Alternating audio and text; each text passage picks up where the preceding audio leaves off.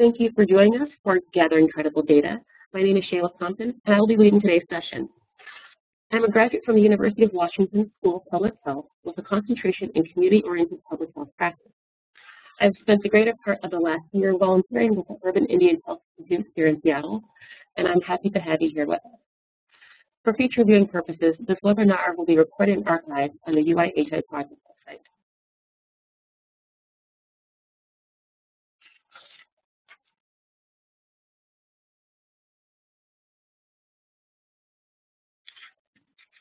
Once again, thank you and welcome for joining us here today. The objectives of this session are to describe how data collection fits into program evaluation, to discuss general principles of data collection, discuss considerations for selecting the right data collection methods for you, and to give an overview of qualitative and quantitative data collection methods. I will present for about half an hour, and then we'll open the line up for questions and comments at the end of the webinar.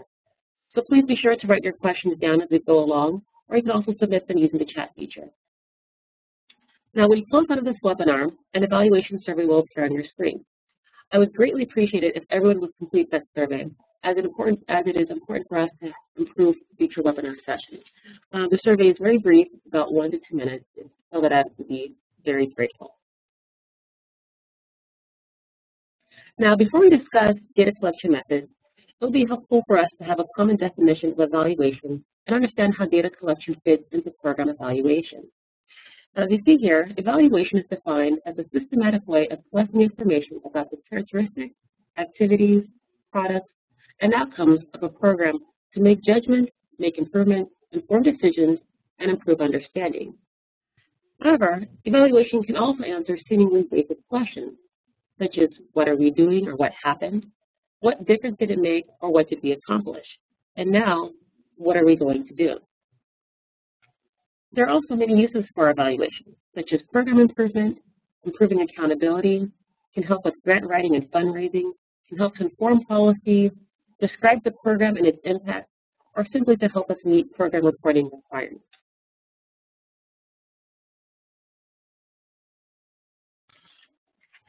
Now, this slide shows the Centers for Disease Control and Prevention framework for planning and conducting evaluation. It's comprised of 6 different steps, all of which are necessary for a useful evaluation. As each step is a part of an ongoing learning cycle. Today, we will focus on step 4, gathering credible evidence, by discussing the different types of data collection methods and providing a few examples of how to use select methods to effectively answer evaluation questions. Now, by step 4, we have already defined the different aspects of our program and have an understanding of what each element is intended to achieve based on the logic model we have developed to describe our program. We have also identified the type of evaluation we want to conduct and have developed questions to help us understand if the program is working, why or why not it is working, and to measure specific indicators that are appropriate and relevant. Data collection is the stage of the evaluation process where we gather the information necessary to answer our evaluation questions.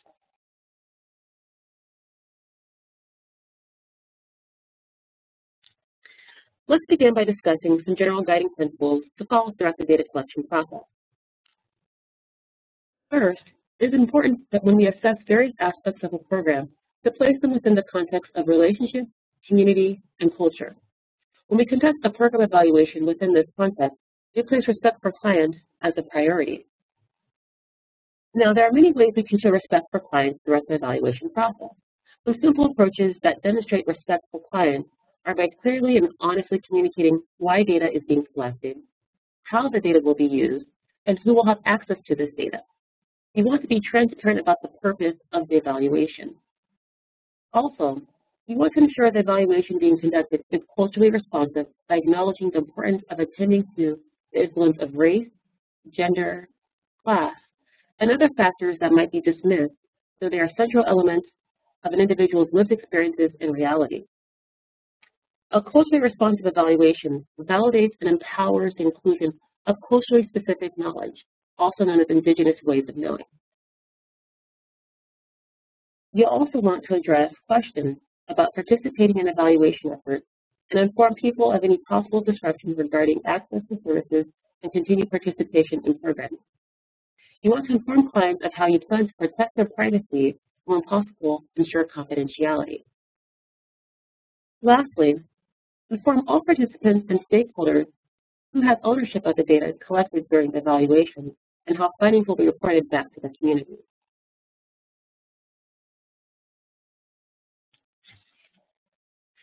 So what exactly do you need to consider to decide which data collection method will work best for your program evaluation?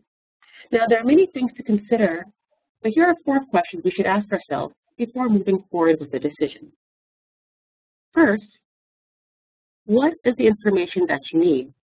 What type of data will best answer your evaluation question? Are there specific measures that you're required to report for funding purposes? Consider what information is needed that is different from what is already available. Secondly, where is the information? Now, the most common sources of evaluation information are existing documents, people, and observations. Now, once you have identified who or where you need to collect data from, consider what is the most efficient way to access information. For data collection methods that require engaging program participants, consider the most effective and appropriate communication channels. For data collection methods that rely on existing documents, consider the most efficient way to retrieve the information. Next, how much time is needed to collect the data? Now, while some methods have readily available tools that have been tested for accuracy, others will need to be tested for validity, which measures how well a test actually measures what it claims to, and reliability, that a test is consistent in measuring what it is intended to measure. It is important to create a timeline that includes developing tools and setting collection protocols. And finally, what resources are available for data collection? Now, resources can include available funding to train staff who will be collecting the data, or hiring skilled experts who work outside the organization to gather the same data. Now, resources can also include computer software, mailing supplies, and volunteers who will aid in the process of collecting data. Additional considerations should include thinking about what challenges you may encounter and how to overcome them. Now, some common issues that can limit participation in program evaluation at the community level include low literacy levels, language barriers, access to computers or internet, and skepticism about how the information you're gathering will be used. Most of these barriers can be overcome with careful planning and seeking staff input about addressing these issues. Now, with these questions in mind, let's turn to looking at some specific data collection methods.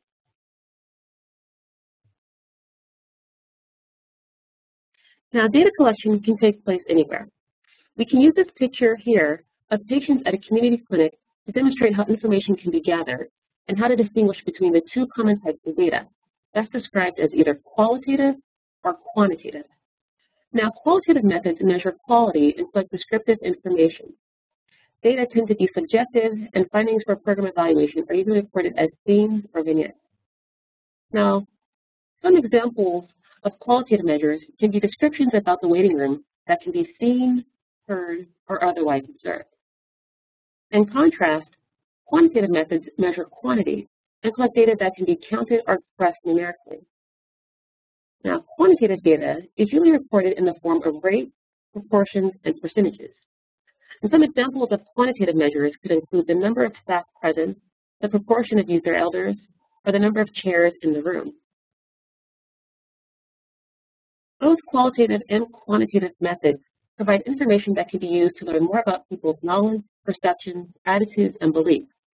Both methods can also be used to assess the process and outcomes of programs, interventions, or services.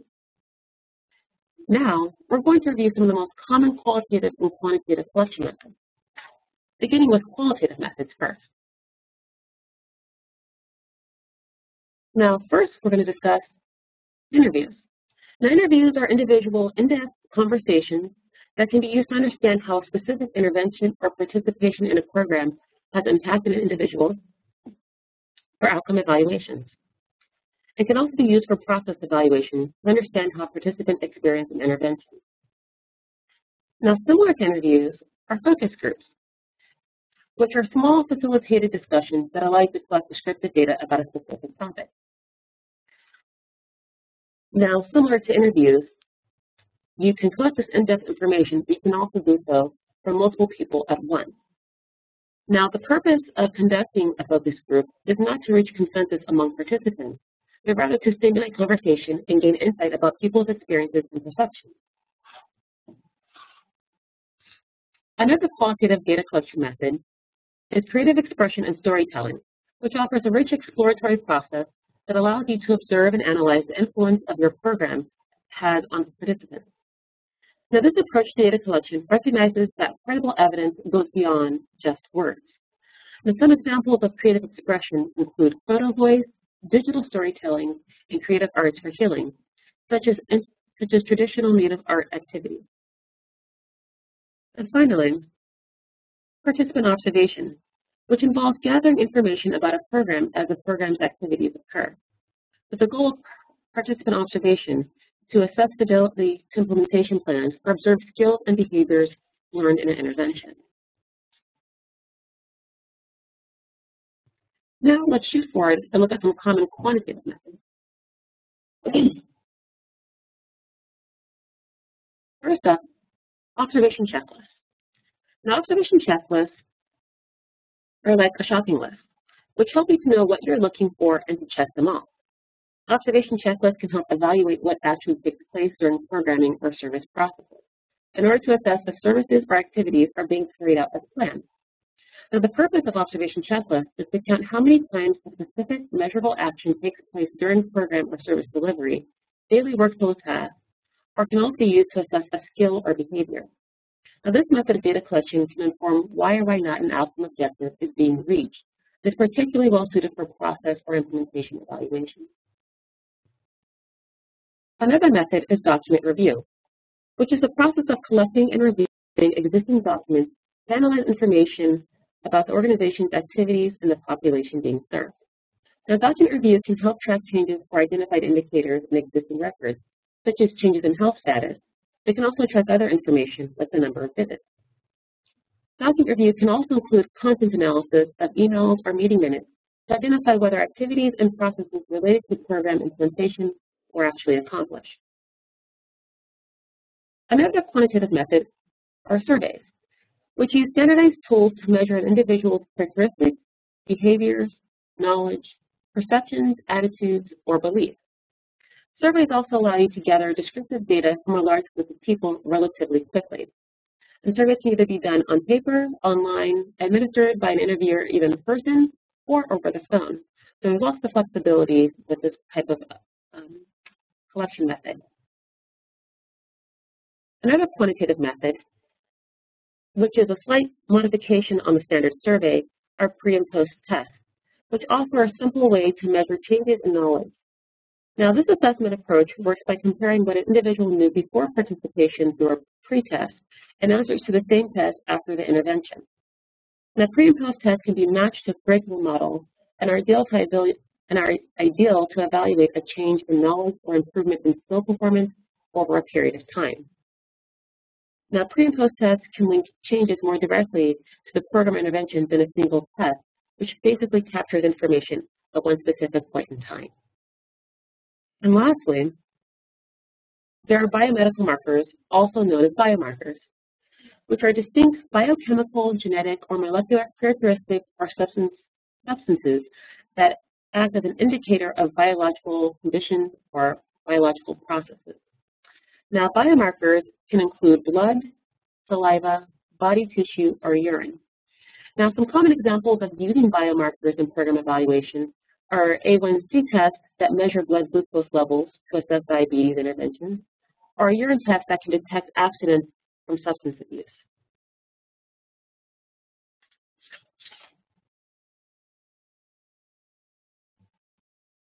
Now, so far, we've introduced a variety of qualitative and quantitative methods individually to basically show what each method is capable of achieving in terms of data collection and what are some of the strengths of each approach. Now, while one data collection method conducted very well can produce credible data, Here, we're going to discuss the benefits of using a mixed method approach for data collection. Now, generally, a mixed method approach uses two or more methods. Combining multiple methods are able to increase your understanding of processes and outcomes by integrating different ways of knowing. Now, using a combination of data collection methods also improves evaluation by balancing the limitations of one type of data by the strengths of another. A mixed method approach can include two or more qualitative or quantitative methods. For example, if we want to learn about the barriers that limit clients from accessing substance abuse treatment services, we could hold focus groups with staff and conduct interviews with clients. Together, the two qualitative methods would gather valuable information from different viewpoints that can help identify possible solutions to overcome client barriers to accessing substance abuse treatment.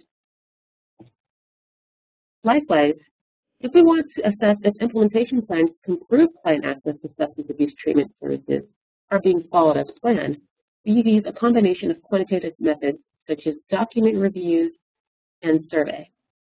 Together, these two quantitative methods can help staff identify if the changes they have implemented have been effective in decreasing the barriers clients face in attempting to access substance abuse treatment.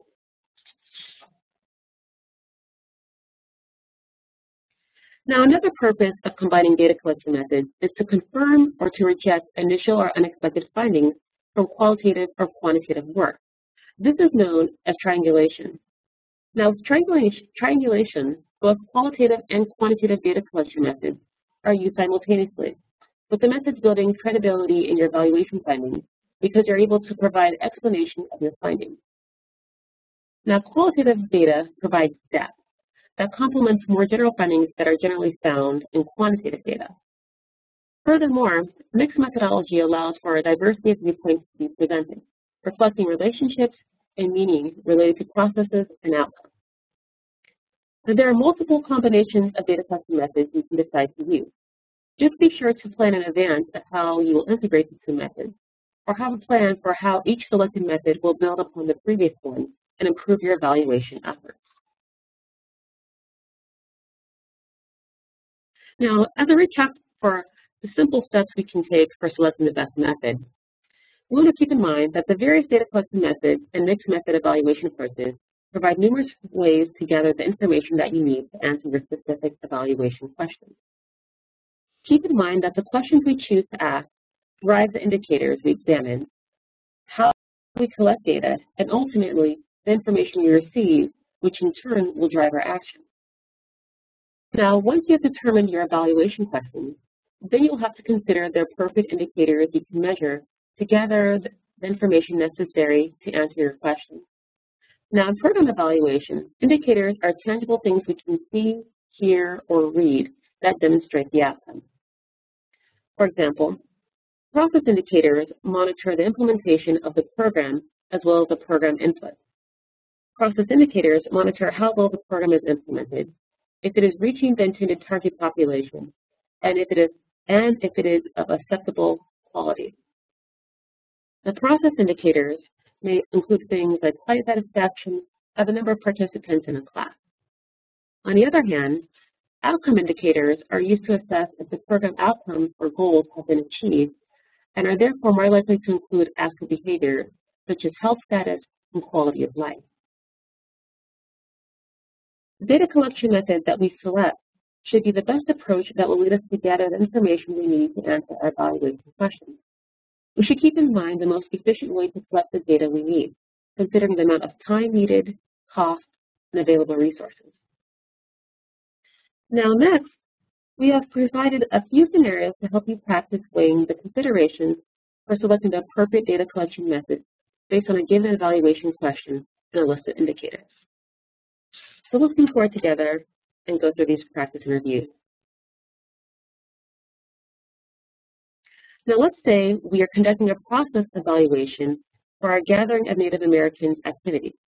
Because we want to assess outreach activities, we want to assess what outreach activities have the greatest reach for our community-based substance abuse prevention activities to report to our board of directors. Now, as you see here, staff could have brainstormed a list of indicators they felt are good signs of effectiveness of their gathering of Native American outreach efforts. Now, think about the data collection methods we introduced earlier in today's session. What approach do you think is most effective and efficient in answering this evaluation question?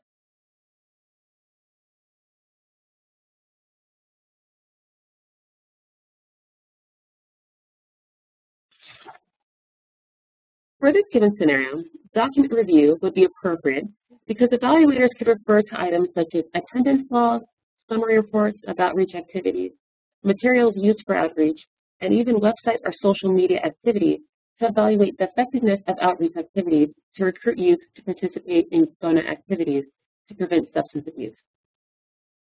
Now, document review requires clearly defining the data that you are seeking, looking through the records that store that information, and then quantifying the number of times a specific measurable action occurred. For example, with document review, staff could analyze how many youth sign up to join their listserv when completing community-based outreach activities at different locations. And document review would be great also to assess implementation plans for activities or programs as they were carried out. To kind of give an idea of which plans were more successful and which ones were least successful. And now, while there are multiple approaches to gather the data that you need to collect, you could possibly consider data document review because you want to opt for the method that will best answer your evaluation question, but also has the least burden on clients and staff, and which you already have the resources to gather and analyze. Now let's try one more exercise together for weighing the considerations for selecting a data collection method. Now for this scenario, let's say we are evaluating a short-term outcome of clients maintaining sobriety after discharge from inpatient substance abuse treatment, because we want to identify challenges to maintaining sobriety following treatment in order to improve aftercare support. Now, based on a list of indicators presented, which data collection method covered in today's session is the most effective and efficient approach to gather information about clients to answer our evaluation question?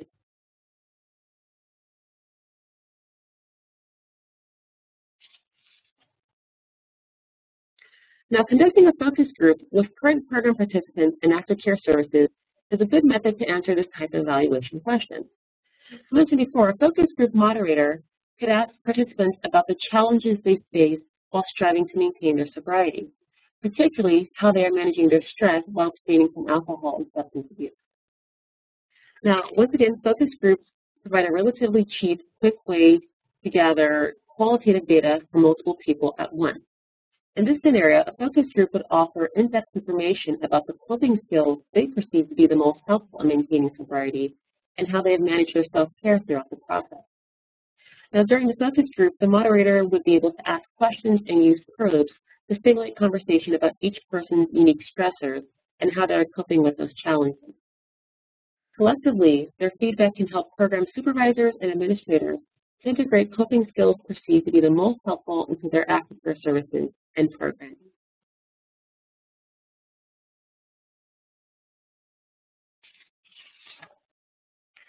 Now today, we briefly introduced a lot of information on the principles of data collection and things to consider when choosing a data collection method, as well as qualitative and quantitative methods. Now the most important principle to remember when collecting data is respect. This includes respecting the people or places in which we are collecting the data by clearly communicating the purpose and uses of the evaluation and what will happen to their data. Respect also includes respect for the larger community by ensuring that your program evaluation is culturally responsive, keeping the needs, strengths, priorities, and interests of the community at heart.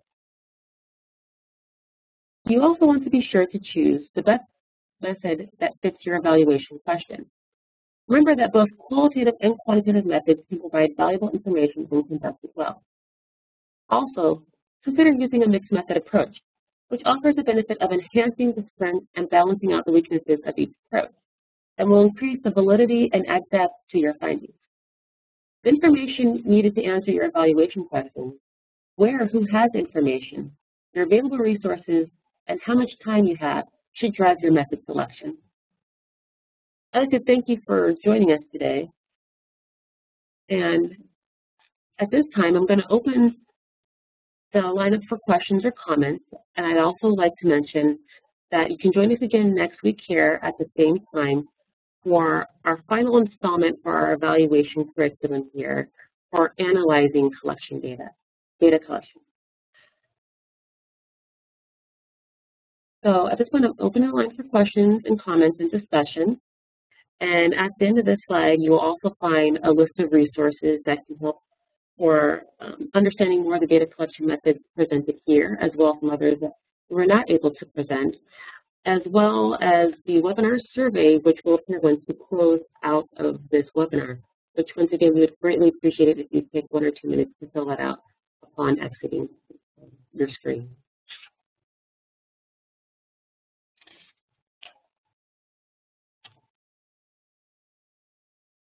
Okay. Well, this concludes today's session. Once again, I'd like to put out there that UIHA staff are offering individual consultation on program evaluations for staff at the Urban Indian Health organizations. So please contact Julie Logren to find out more about this free service. She can be reached with information cited here on this. Thank you and have a good day.